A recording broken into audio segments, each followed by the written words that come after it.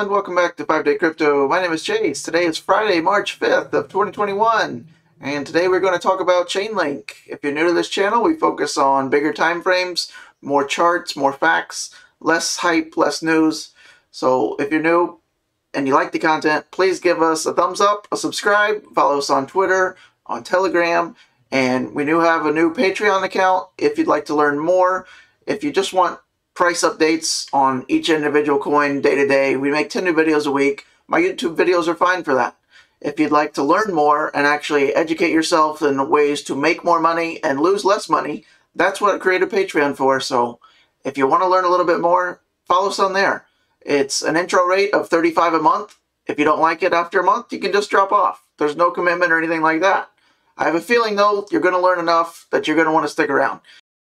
So without further ado, let's get started on Chainlink. I wanted to start on the 2-hour and show you a little bit about trend lines and how you can tell if an uptrend or downtrend is being broken.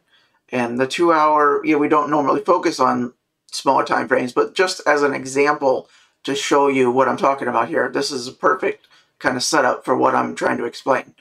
So on your uptrends, as you can see this uptrend, right? Hopefully you can see that. If not, and you're really brand new, I mean, you can see this like kind of channel between these two lines, right?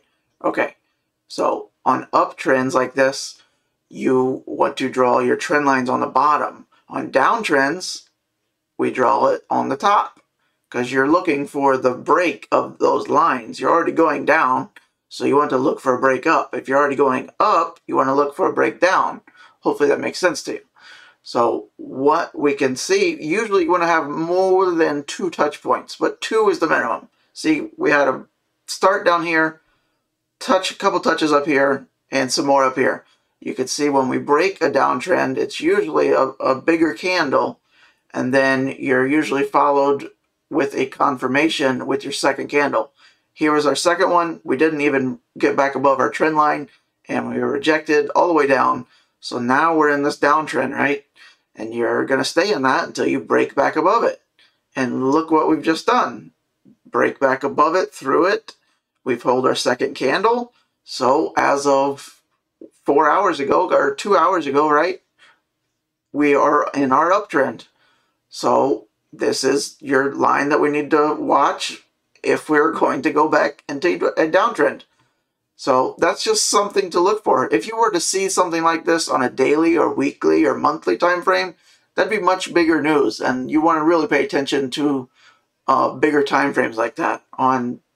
Like I said before, this is only 2 hours, so don't read too much into this. I'm just showing you as an example how to look for these lines. You can draw this. You can go on TradingView.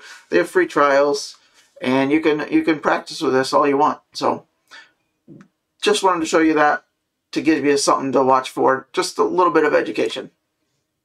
So on our big trend, this is on the daily now, Chainlink, we are currently coming right up to our 21-day moving average. We are like right on it now, right? Almost to the penny. So look on the left here, 28.18 right now.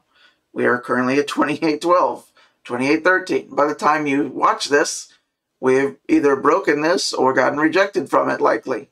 So if we get rejected, start moving back down, our next area for support is where we just banged off of, right down here at the 50-day. That's 25.77 currently. That will drop slightly as we start going down, but 25.70, 25.60, I would imagine, would still be the price if we go back down there. If we were to break through this slightly, you see we still have 3 hours until our close of day. If we break through this, that will be a good sign. Our next candle, we want to come back up again. And you can see when we got up here last time, we weren't able to hold it as support. So that's why we went back down to our 50-day. Now we're trying to break through it again. So if we go up and then we come back down, we need to finally hold that 21-day as support and not resistance, and then we can continue our move up. Bitcoin is back above 49K right now, so that's a good sign. We want Bitcoin to stay above its 21 moving average, as you can see here. Now this is kind of a bullish candle because the longer wick on the bottom is a good sign. Look at this candle. Looks very similar to what we're in now. So if this closes here or higher, that would be great. then we would hopefully get another closing candle as we could start pulling away from this 21-day for Bitcoin. That would allow Link and other altcoins to start moving again. So that's what we want to look for. If we go out to the weekly, we're still well away from our 21 week. At some point, Bitcoin will test that. I would imagine when Bitcoin does, Chainlink and the rest of altcoins will as well. But we're still almost 40% above that. There's a lot of coins that are well higher than that. I think Cardano is still over 100% above its 21 week. So as long as you're up there, we're good. You could see usually we'll come back and test our previous local top, which was right around $20, but we came very close to this, as we did with Bitcoin as well already. Going back to Bitcoin's local top, which was just over 42, right? We came very close to that on the weekly as well. That could be all we need. We don't have to retest these to the dollar or to the penny or anything like that.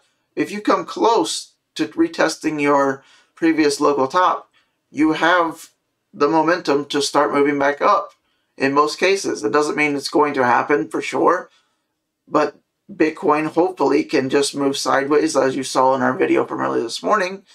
If the longer it can move sideways, the better chances that Link and other altcoins have to repeating moves like this and having another alt season before Bitcoin retests its 21 week, which will be coming at some point, hopefully later than sooner. But that's what we're going to look for Chainlink for this weekend. Watch those two levels, the 21-day, the 50-day. If things get out of hand and start moving way up or way down, maybe I'll link another video or a live stream or something like that. But yeah, that's what I have for you. We make a bunch of new videos every week. So if you're new, just leave us a like. We'd appreciate it. If you want to subscribe and learn some more, do that as well. But happy Friday, everybody. Appreciate you sticking around for this long in a video. If you got any questions, feel free anytime. Leave me a comment below. Join our free Telegram. Or if you want a private Telegram, we have our Patreon as well. You get that included. You get a free weekly bonus video from me on there. More educational stuff, like I said. We do daily chart updates on Patreon. Those are every day, not things I show on here or anywhere else. So, appreciate it, guys. Have a great weekend. If I don't see you before then, I'll catch up with you Monday. Thanks so much. 50 gold stars going into the weekend. Maybe we'll see you. If not, next week it is. Have a good one.